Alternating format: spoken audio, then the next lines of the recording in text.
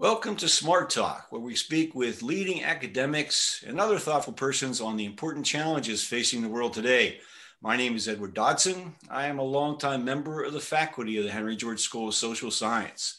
Today, we have the pleasure of once again speaking with Fred Harrison, Research Director of the London-based Land Research Trust and author of some dozen books, numerous articles and documentary films analyzing the causes of humanity's most serious social, political, and economic problems. Strongly influenced by the teachings of Henry George and other political economists of the 18th and 19th centuries, Fred has devoted nearly 5 decades to the grueling challenge of stimulating momentum for systemic changes, not only in the United Kingdom, but in many other countries, most notably in Russia during the decade following the collapse of the Soviet Union. The fact that his efforts and those of many others with whom he has worked tirelessly have so far failed to change the course of history has caused him to think critically of the reasons. He gradually came to the conclusion that a serious obstacle to real progress is how arguments for systemic change are framed. He has gone back to the drawing board after some time studying human biology and human societal evolution to identify the factors that lead to successful communities. Today, we will discuss with him the content of his latest work, a trilogy titled #WeAreRent, the first book of which is now available. Fred, welcome back to Smart Talk. Good to have you.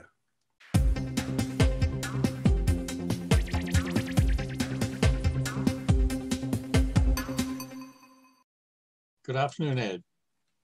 So, where should we begin this discussion? Reading your book took me back many years to when I first met you and started to read your articles that were published in Land and Liberty, where you were the editor for many years. I think it would be great for everyone to hear sort of the evolution of your thinking, how you came to where you are today, and why you think your latest project has the potential for momentum or momentous accomplishment. What do you think?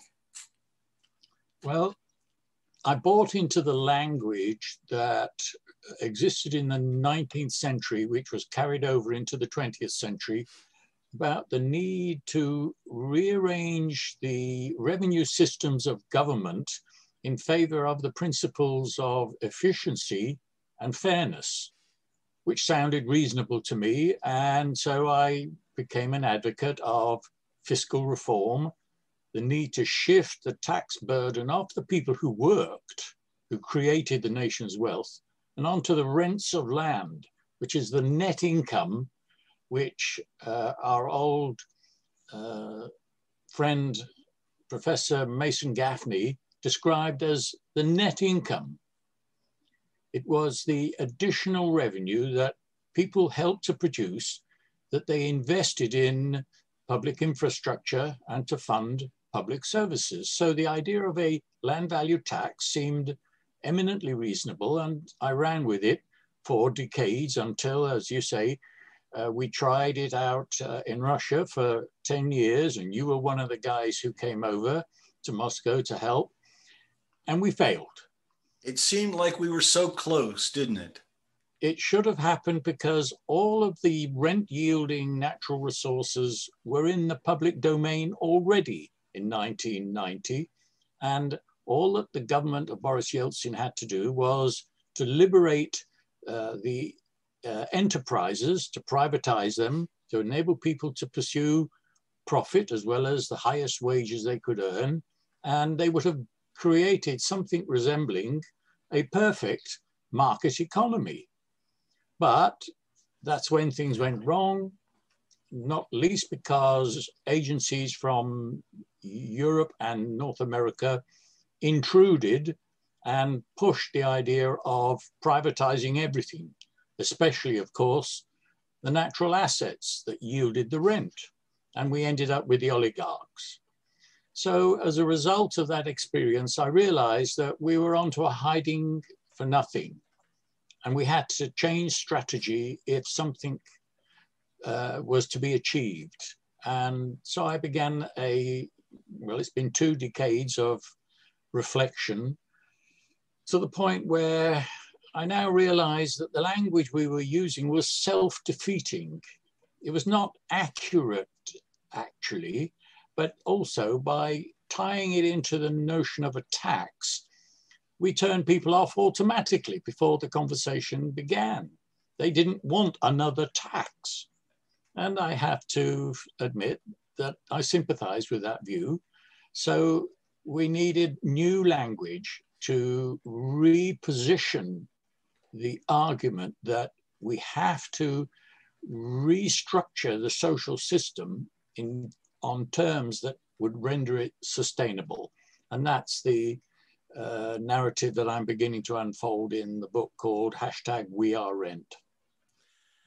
Well, this is a major undertaking to get people to change their thinking about how societies ought to be organized. It's certainly what we've run up against, not just you and I, but hundreds of other people who've joined in this campaign ever since Henry George.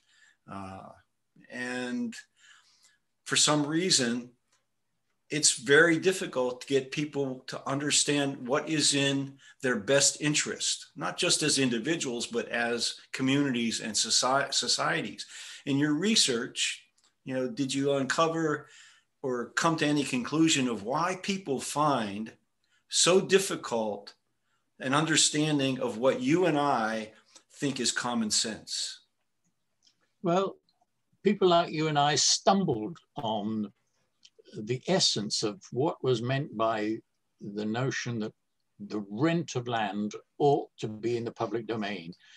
But we did so by accident and not so much by being taught the big picture. We understood clearly the economics of it, that's what is taught, but left unsaid were all the ramifications, the social implications, the moral consequences, the big picture which needs to be made explicit.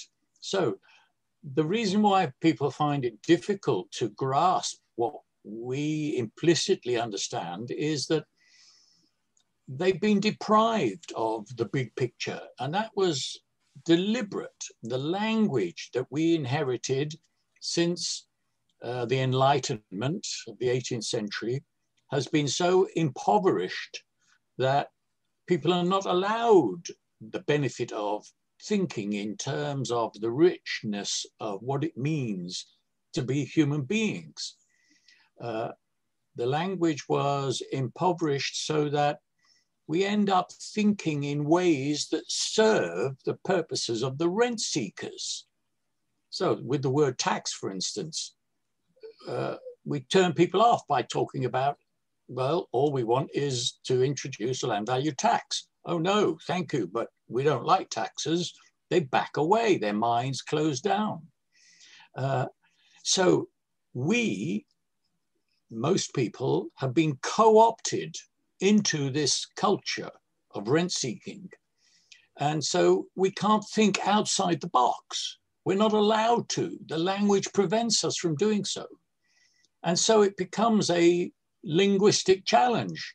We can't make the breakthrough until we construct the alternative language that opens up people's minds. And this won't be something new to them. It will be the retrieval of what people, through evolutionary timescales, already understood. So it's renewing our sense of that evolutionary history that becomes the primary objective of any attempt at cracking the problems of the modern age.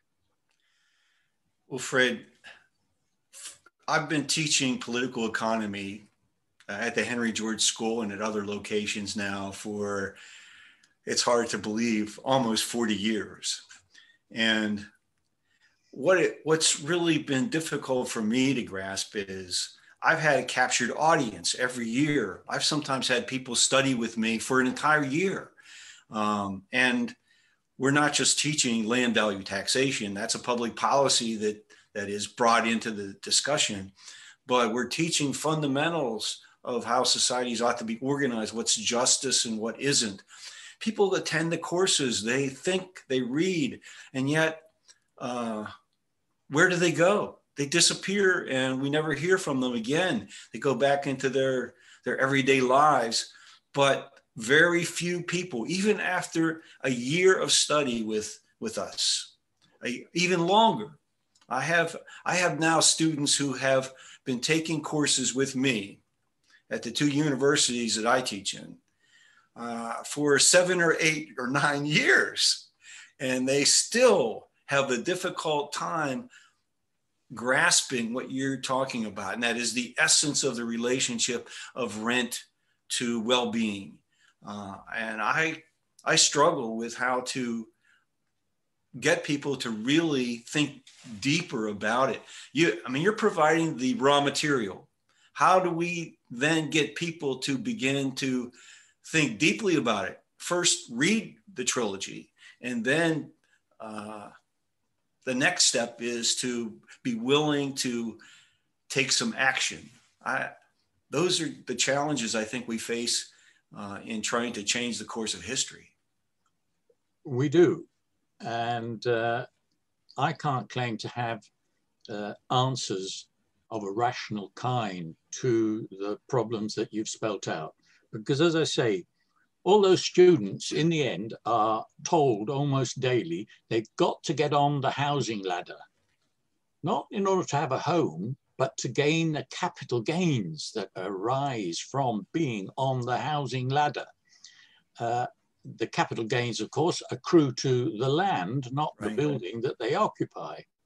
But they have drilled into them almost daily the virtues of being what we call a free rider or a rent seeker. It's not that they want to cheat other people, so the language doesn't embarrass them with the idea that they are cheating, but that's what's happening. The people who are segregated into the low-income neighborhoods, the ethnic minorities in the States, for example, they're being cheated, but somebody's cheating them. But the link between me owning a home and them being deprived of full lives is not established in language that forces me as the homeowner to come to terms with the realities. And so one of the aspects that I think may do the job of forcing more people to come to terms with the implications is that, in my view, and I spell this out in book 1 of We Are Rent, we are heading for not just the end of the current business cycle, but what will turn into a catastrophic termination of, well, literally Western civilization. Now, critics might say that I'm just trying to scare people into accepting the idea of a tax reform. Unfortunately, that's not the case. There is sufficient evidence to demonstrate that our civilization is heading for a precipice. And if we want to negotiate that precipice, because I don't think we can avoid it now, time-wise, but in order to negotiate our way over it on terms that enable us to get to the other side rather than going down the vortex, we have to make the changes that have long been advocated by the people who subscribe to Henry George's original thesis. Now, what will get that story out to the wider public? Well, in the end, it's on all of us as individuals to do our best to inform people. And you're doing the job, and Henry George School in New York is also contributing to that effort at alerting people to at least ask them to reflect on the evidence. And the evidence, of course, it's incumbent on me to provide that evidence. So in book 2, which should be out next month, I document the detail of the timetable in a forensic way. And I provide a countdown to the end of the current housing cycle in 2026, so that people can check the thesis that I present on a year-by-year basis. If I'm wrong, I'll be delighted to be wrong, because I don't want to see a catastrophe. But if I'm right, then we better get our skates on And there can be no excuse for not effecting the kind of changes which the academic community acknowledges is correct, but which by and large, apart from people like Joseph Stiglitz, they're not willing to discuss in any meaningful way. I can only sit in sort of exhaustion for the amount of effort that we all have put into this attempt to educate the public. And as you say, we're continuing to do that as best we can, but we're almost like, you know, the voice in the wilderness crying out still. You know, even with all of the exposure we've had with regard to the internet and YouTube, the work that you've done on YouTube is tremendous. The videos that you've produced are hard hitting. They deal with the fundamental issues. Many of them get thousands of views, and yet the political machinery in the world seems to be moving in the wrong direction, or either further from the right direction. It seemed as though when the Soviet Union fell, there was this sentiment that social democracy was going to spread. And yet now, perhaps because of the reasons you've explained in the book, the right has arisen, and people, out of fear or a sense of foreboding about the future, seem to be embracing the ideological right.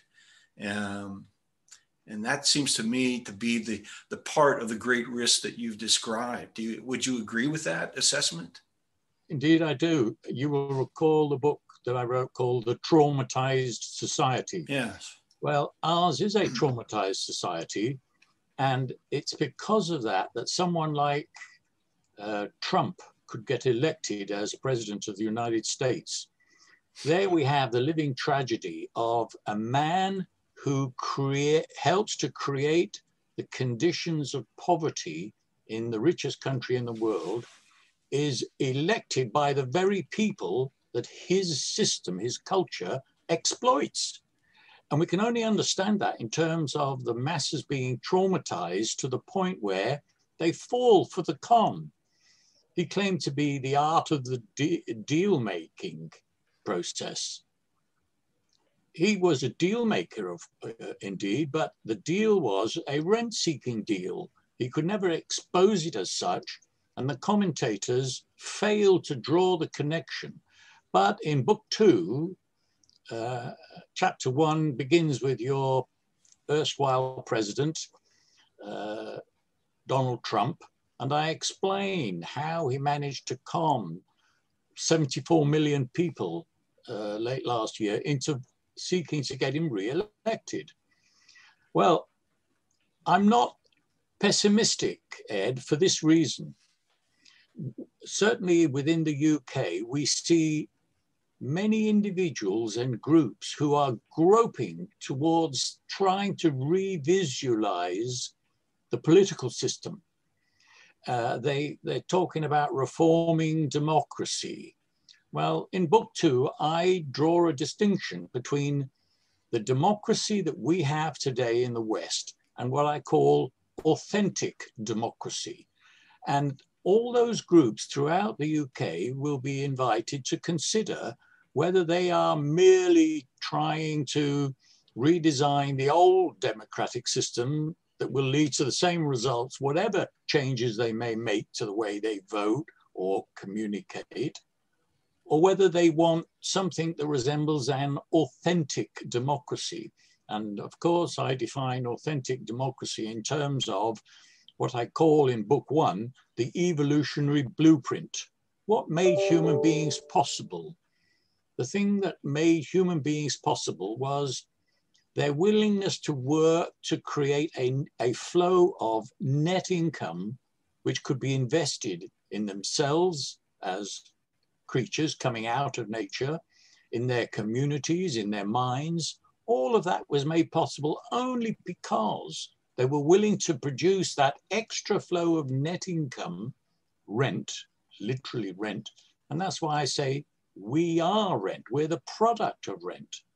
And when people were enslaved in order to make the plantations work in America, they weren't just stolen out of Africa. what the slave owners were doing and trading in was humanity itself.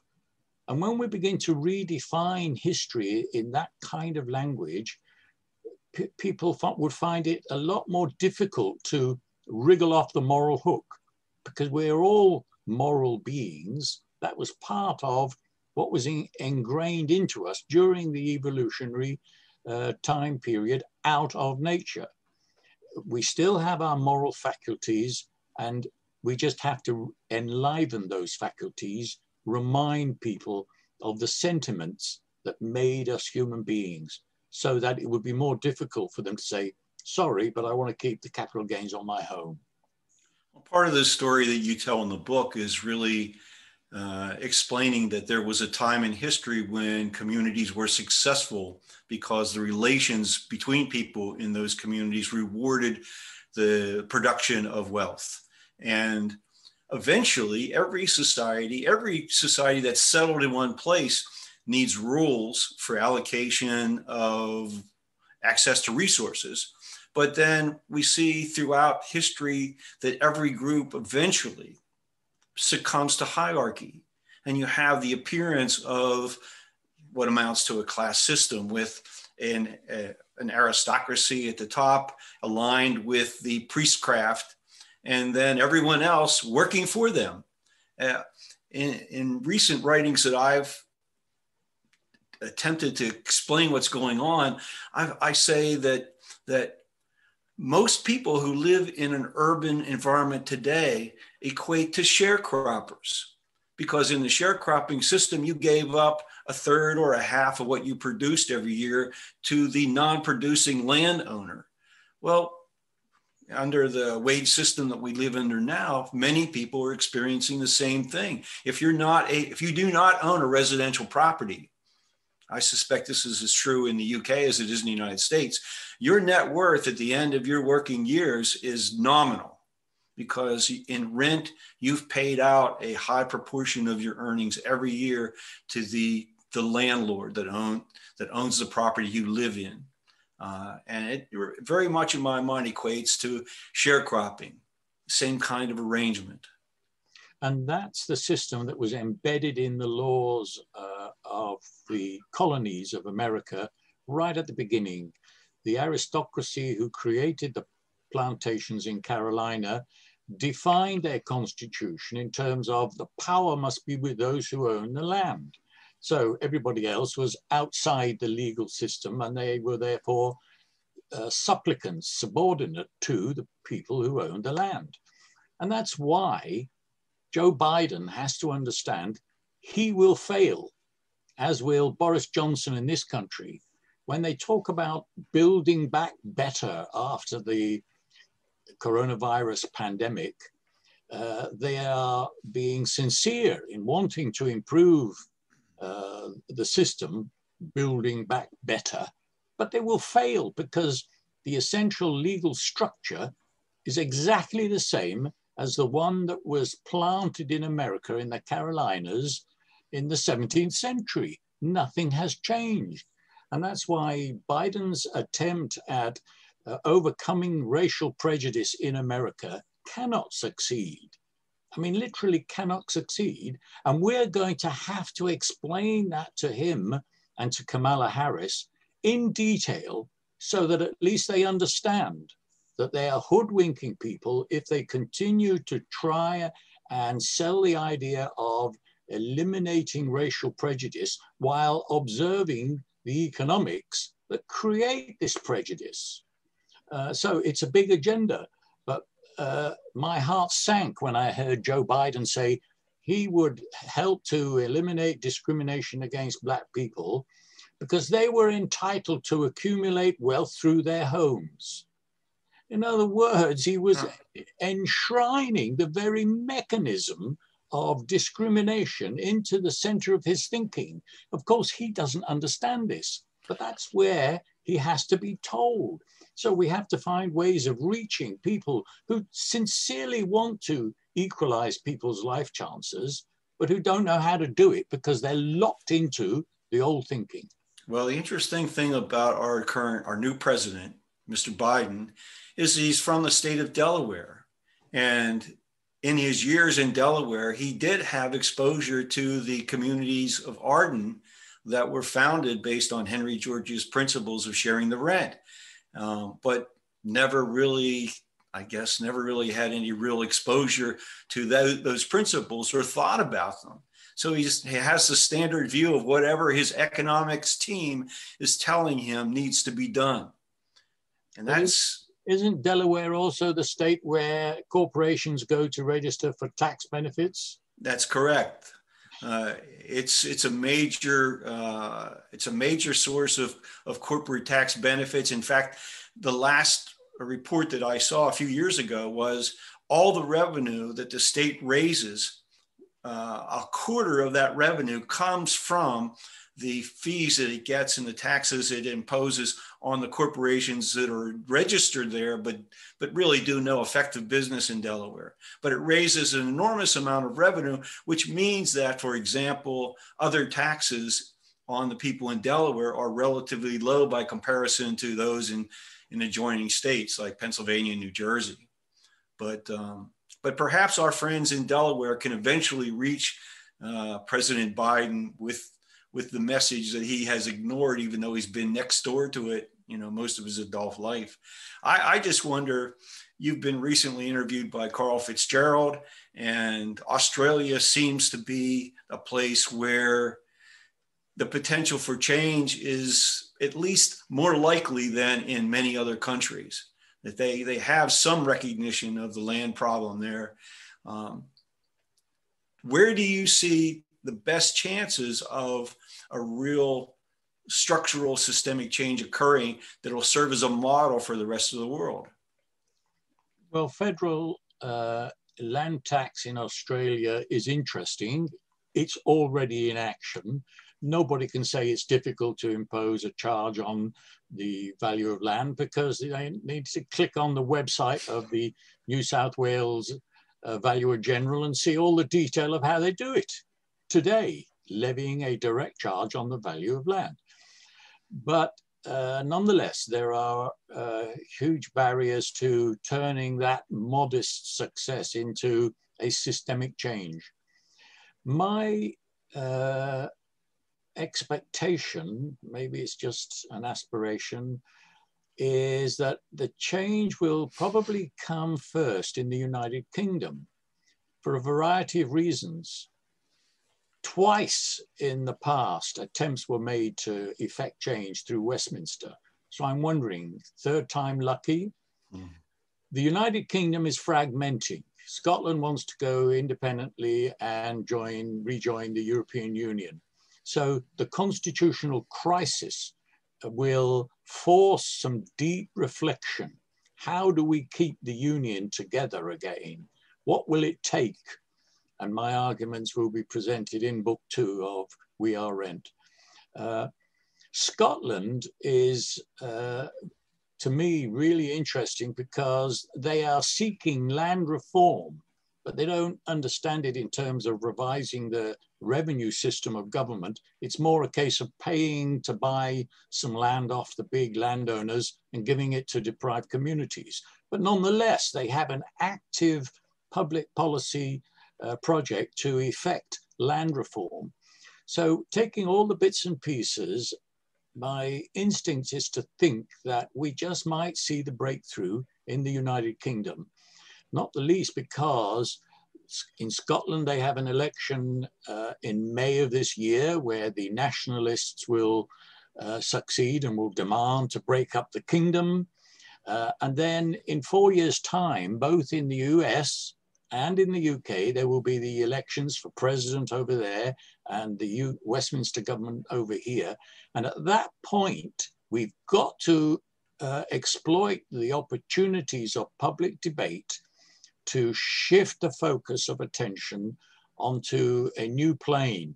And if we fail to do that in 2024, we're in deep trouble. So I choose to be optimistic, to think that the tide of history is flowing in our favor, And it's a matter of keeping up the hard work. Well, it certainly seems as though if any people should appreciate the depth of the land problem, it should be the people of the United Kingdom. You know, the writing you've done about opening people's eyes to the real purpose of Magna Carta, that was startling to me when I first read it, and then it made total sense, a true understanding of history of what the land barons in Britain were getting by getting the king to sign the Magna Carta. That would seem to be a lesson that Britons would understand intuitively. Have you found that to be the case, or even are modern Brits less aware of the nation's history than I would give them credit for? Oh, people have lost the knowledge of the past, and that was intentional. It had to be so. In the 16th century, when the land tenure and the taxation system shifted in favor of private ownership of land in order to accumulate rents in private pockets, they knew they had to change the mindset, the collective consciousness of the population, because it was otherwise an impossible project to sustain. Well, over the course of 5 centuries, they succeeded by shifting the public debate, the language that we use, the laws and the institutions. So all of that, and the understanding of what went on in history, all of that contributes to this damaged mindset that we now have, the trauma that prevents us from exercising our freedoms to do what is right. And that's why the national conversation, which I say now needs to take place, must begin with re-examining the words that we use, the common everyday words, leading to the kind of catharsis that eliminates the trauma that traps us in a way of living that creates the discrimination, the inequality, low incomes, the exploitation, all of which is pushing our societies towards this precipice that I'm fearing at the end of this decade. And yeah, Britain has a major responsibility to lead the way, because we, that is our country, planted this model of exploitation throughout the world. In North America, in the Antipodes, we have a special responsibility. And the Black Lives Matter movement, for example, is one way of awakening consciousness. But there are many other attempts now being made to elevate people's understanding. And we just have to participate in all those strands in order to help people to focus on the particulars that will really deliver what they want. For instance, we have people in Britain who think that we need to introduce compassion into politics. There can be no compassion without a change in the revenue system. And until they understand that, they will continue to call for compassion from their politicians, who will end up delivering the palliative policies that won't change anything. And we have to explain why. It seems to me that right now, the major proposal to soften the effects of the system is coming from the monetary theorists. It's coming from the folks who think we can simply create money out of thin air so long as we allow government to spend it into circulation. Certainly the United States has done that to a degree that no one would have imagined, 10 years ago, the amount of increased spending by government. And we have this huge public debt, if you put public debt in quotes, because the money's created out of nothing. But there is this tremendous pressure to keep pouring money into the system and into the hands of people, because the regular normal economy isn't providing the income for people to even have a subsistence living. How long can this go on, do you think? Well, it can't go on beyond the end of this decade. But it's really interesting. Yes, you're right. It's called modern monetary theory. They've clothed it in fancy terminology, but it's going back to Keynes and the argument that there's nothing to stop a nation that owns its own currency to just bankroll any projects, providing it doesn't cause inflation. Well, when you stand back and look at it, it's a symptom of the alienation of the social system. People are taking these flights of fantasy because they're able to do so because spending money is disconnected from the revenue system. We don't have a system that links obligations with personal rights. So people say, well, it's up to the government to overcome such and such a problem. Nobody wants to talk about who will pay for it. Do I have to pay for it if I want it? Well, of course you do. If you want it, you should pay. Oh, well, no, we don't have that, because to talk in terms of linking rights and obligations is to question the rights of some people to the revenue flow which they're receiving. Where are the obligations on landowners? There aren't any. Theirs is a culture of irresponsibility. It's merely a system for extracting the revenue out of the domain of the people who work for their living. So we can't have rights and responsibilities. And so we have to substitute into that fantasy world ideas like keeping the government going by creating money out of thin air. And I'll be addressing that issue as well in book 2 of We Are Rent. I think another problem that faces us today is there is a predominant conviction that we live in a world of scarcity, that it translates into anti-immigration. We don't want more people coming into our country to compete with us who are here for jobs, for housing. And so it seems as though to me that we've moved away from assimilation of new people into our societies. As Henry George would argue, every person comes with 2 hands, a brain, and is able to produce if they're permitted to produce.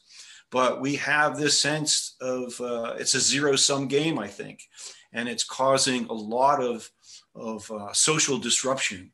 And certainly Black Lives Matter is one part of that in the United States. And from watching the news in other countries, there's a great deal of animosity raised on the part of the dominant ethnic groups against minorities. And that seems to be spreading. How prominent is that in the UK? Or well, not so much, because we don't have as many immigrants of color as you do in the United States. But you're flagging up the very issues that enable Donald Trump to exploit people into voting for him. But this is a history that goes back at least to the Civil War. Immediately after, with the emancipation of Black people, so began the fear for the low-income whites that you refer to, who then form the Ku Klux Klan. The National Rifle Association is created, restrictions on voting rights, all of the issues, housing legislation, to segregate the blacks from the whites, all of that over the last 150 years is designed to keep the system functioning, which is otherwise an unsustainable one. Because so many people are discriminated against, that includes white people as well as Black people, the system has to have a mechanism for maintaining itself while continuing to allow the exploitation to continue. And so whites who feel vulnerable in the Rust Belt towns are told that their jobs are at risk, and that might be because of attempts by Joe Biden to emancipate the black neighborhoods. And so the whites will get even more defensive, and you will get the crazy people coming to the fore. And that serves Donald Trump's agenda completely. He's a rent seeker. He wants to preserve the system, so he exploits it. And that will continue until we expose it for what it is. It's a crime against humanity. And on top of all that, there's the class structure that exists that's based on wealth and accumulation of wealth. We have this fear of others, and then we also have a separate class system that, in the United States, it's always been denied that we have a class system, but it's more, the evidence is there, every year it's greater and greater that there's these class distinctions, even though our politicians might campaign without wearing a tie or a $1,000 suit. It's still very much a class system, and our political system is dominated by lawyers. The class system originated in the UK, where the nobility decided that they didn't want to recognize obligations in return for holding land. So they start dispossessing the people from the commons, the peasants, and they create the class structure. So class is based on land and the economics of rent. And in the USA, they may not want to call it that, but the reality comes back to that very fact. Most people's wealth is located in land, whether they are big rent seekers like the people collecting the rents of the Spectrum holed up in Silicon Valley, or small homeowners in their neighborhoods in the Midwestern towns. The wealth comes from the rent. And of course, that's a class structure, even if they choose not to call it such. I don't remember if it's from one of your books that I recall this, but it was about, it was a comment I read somewhere that made perfect sense in terms of the rationale. And that was the argument for aristocracy in Britain was that if individuals had to work for a living, they would then have, they would be less inclined to be able to serve as legislators in the public interest, because they would be working, and so they would be part of the working classes. And so their ability to be objective about public affairs and to concentrate their energies on the affairs of state would be diminished. So I thought that was a very interesting argument, that we're better off having people in the House of Commons who do not have to work for a living. Well, it's one of the rationalizations of an indefensible system. We have to have all the myths, such as the one you just recounted, because otherwise, why would we tolerate handing over our rents to those who don't actually work for them? And so people's minds are closed to the reality by the sorts of narrative that you've just recounted.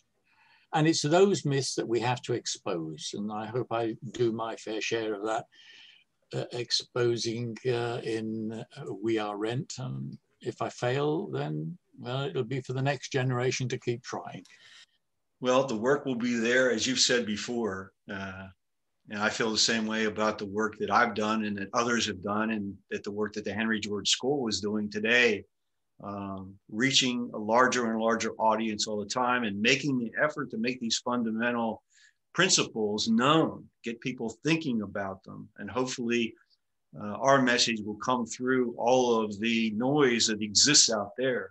I mean, it's one of the great benefits of the internet is that you and I can have this conversation from across the pond, and we can reach a large audience, but we're competing right at this moment with millions of other people who are doing very much the same thing, trying to get their particular message out to people. And somehow we have to find a way for our message to rise above this. Do you have any insight into whether or not your trilogy will become recognized by the media, and you'll have an opportunity to be interviewed by any of the media in the UK? I decided to serialize the book in the hope that those who are already acquainted with the nature of the economics can begin to read into what I'm presenting as a new narrative for those economics. So I decided to publish three books instead of one, but the single volume will come at the end of this year probably. And it's at that point that I want to go to the media with review copies and so on, to invite them to come to terms with the essence of what I'm saying, which is, yes, what has hitherto been called a land value tax is fair and it's efficient, but we need to broaden the debate in terms of the moral obligation of each individual to reassess that system in a holistic way, rather than in the fragmented approach to thinking about issues that we have today. It's only when looking at the big picture, the total outcome of the way we live, that we'll begin to see that it just is not sustainable. And if I've made the case for the argument that we're coming towards the end of what is a 200-year period of decline, the idea of the end of Western civilization was floated 100 years ago by an author who said, but it takes 200 years to get to the end point. The end point is now. If the thesis is correct, if all the evidence supports the idea that we are at a point of collapse, that politicians are suffering from paralysis of their policies, that the productivity levels have now slumped to the point where they can't go any lower, that the conflicts within our societies between the haves and the have-nots is an existential threat to the communities that we live in, then people might say, okay, now we have to have the big reset. And I'm hoping that conversation will begin at the end of this year. Well, I will be doing everything I can to alert people to the trilogy. This is again, it's a real difficult challenge, even within our community of people who have been attracted to Henry George's ideas, to embrace the approach that you're taking above the incremental approach of trying to get some gains accomplished at the local level, particularly here in the United States. The Australians are working on that as well. And there are small groups in other countries, as you are probably, I think you're aware of for sure, that there's been a minor advance in Germany, all of which has been based on incrementally trying to get people to understand that they're raising revenue the wrong way. So your message, I guess, part of our reason for our interview is so that our own colleagues scattered around the world can fully understand what you're trying to accomplish with the trilogy. And even if they don't feel compelled to redirect their own energies, at least embrace the larger vision that you have and acknowledge that it has extreme importance. Well, we need to look at the evidence. We've got 100 years worth of evidence that shows that the reforms at the municipal level do not deliver. They don't deliver anything that is going to change anything by way of reducing racial prejudice, raising productivity, turning the society into a sustainable one. And yet the original promise from Henry George is that it would change the system, that the full implementation would deliver the quality of life that we're all entitled to. So those of us who've concentrated on the low-level partial steps, it might have seemed reasonable approach at first through despair, But by now, the evidence is in. It goes nowhere. So time for a reset. And that's what I'm arguing for. Another aspect of the challenge seems to be that every movement that progresses seems to have a charismatic leader who gains public attention, whether that charismatic leader is saying the right things, being truthful or not. It seems that we're still, as human beings, we're attracted to these charismatic personalities, and we succumb to whatever their message is if they seem to have this personality. How do we overcome the cult of personality with a real sincere search by individuals for understanding of how the world really works? There's no point in denying that people like charismatic leaders, but there are people, let me cite one of them, Kamala Harris. I regard her as a potential charismatic leader, not just for the United States, but the Western world. If she could hook into an understanding of why she will fail over the next 4 years to do anything to improve the quality of the lives of African Americans and Latinos in America, she might just go into the presidential campaign where she is seeking to be president with our message. That's just one example. I happen to wonder whether it's going to be a female that produces that charisma that could make the difference, not just in America, but in other countries. Look at New Zealand. They have female prime minister, a wonderful lady. She doesn't have our message, but if she did, that would be wonderful. Germany's been led by a woman, powerful personality. If she came to understand just how much more content Germany would be with an amended fiscal system, she could probably push it through. So we have to look at the personalities of future leaders and try and help those that might do the trick. I guess I should send Kamala Harris a copy of We Are Rent with an accompanying letter to hopefully get her to read it and perhaps reach out.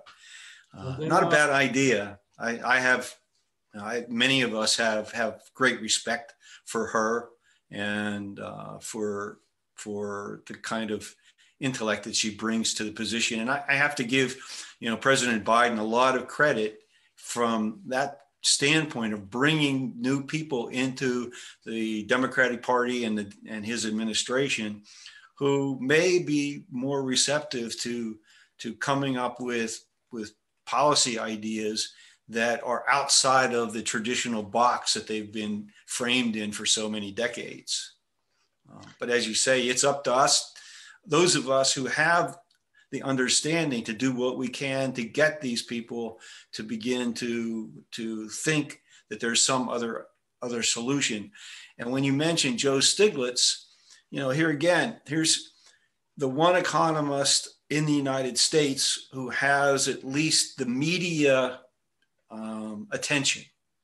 But even his ideas his insights are still not part of the mainstream.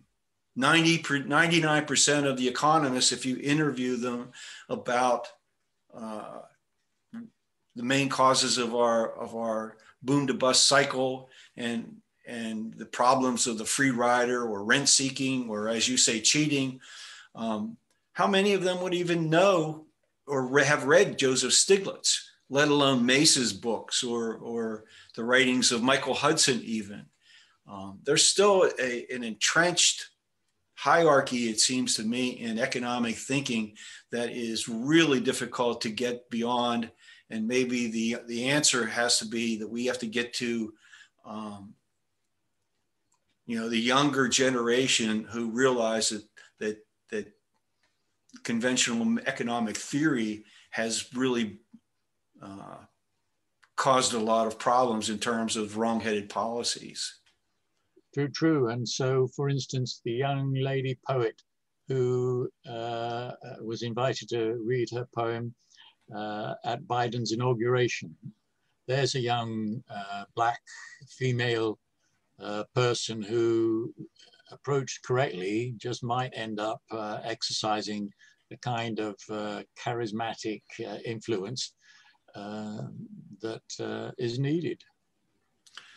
How about in the political arena?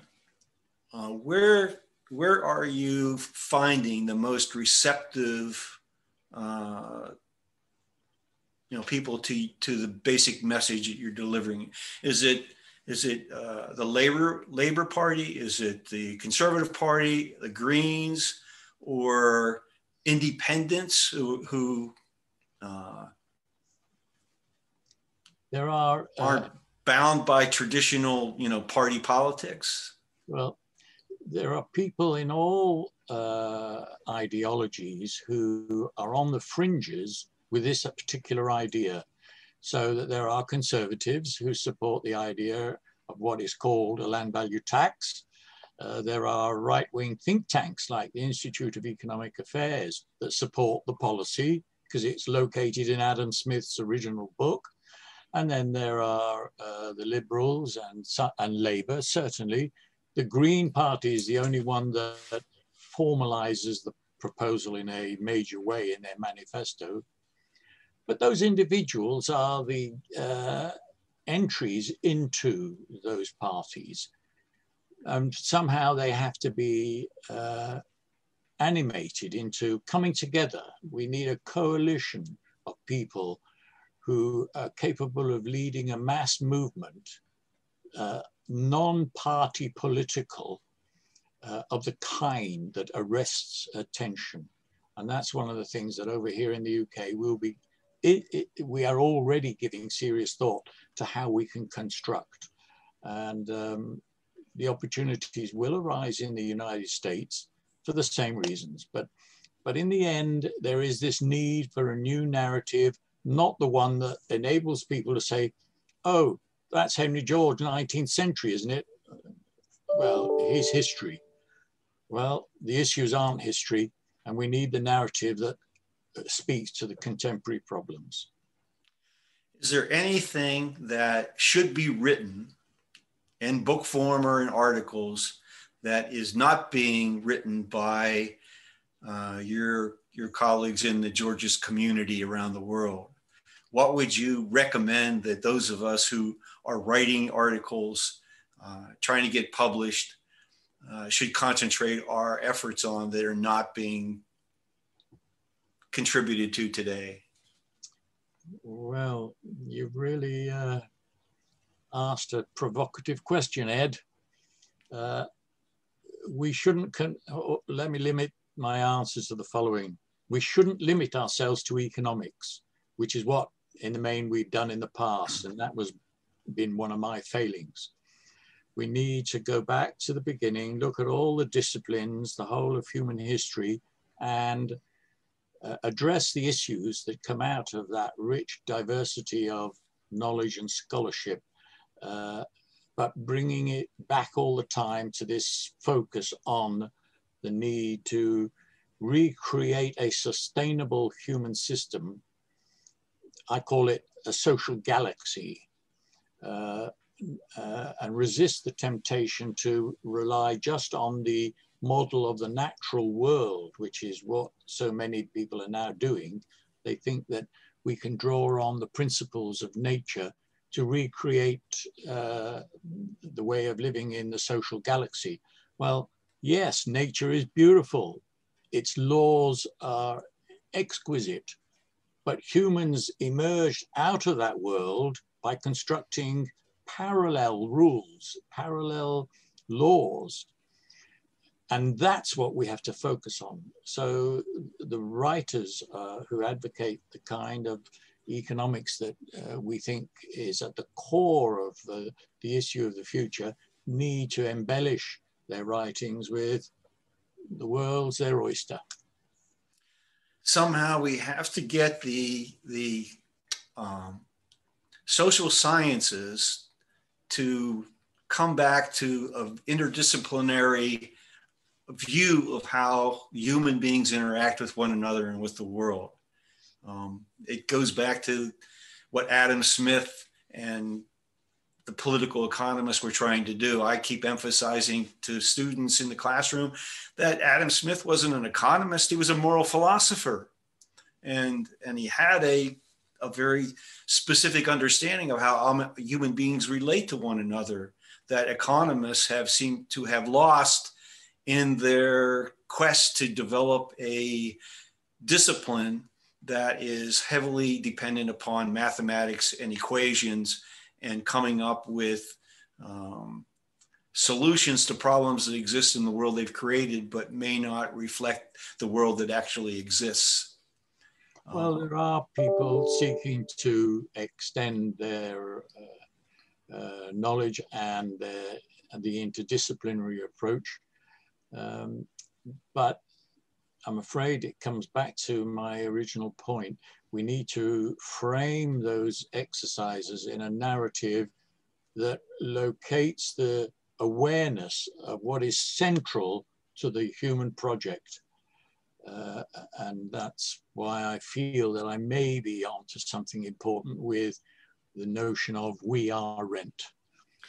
I wait for the critiques to show that I'm wrong. And I'll finish up our discussion with just a question to you about whether or not once you've finished the 3 books and they're in the public domain, if they're out in the public, do you plan to do any more documentary videos to highlight the arguments that were in the book? I'd like to see you on YouTube more and more frequently. Most definitely, that's my intention, because that's one of the important ways of communicating today. And I'm certainly geared up to doing exactly that. Well, Fred, as always, it's a pleasure to talk with you. You're one of the most productive people I've known in my life, and and I applaud your constant attempt to rethink, the origins of our current conditions and come up with ways that will help us get out from under. I certainly have found the book We Are Rent extremely challenging and thought-provoking, and I hope that a growing audience of people finds it similarly. Let's keep working on it, and thank you so much, Fred, for taking the time to be with us. Thank you, Ed. That's it for this edition of Smart Talk. For more information on this and other episodes, please visit our website, henrygeorgeschool.org. I'm Edward Dodson, and thank you for listening to Smart Talk.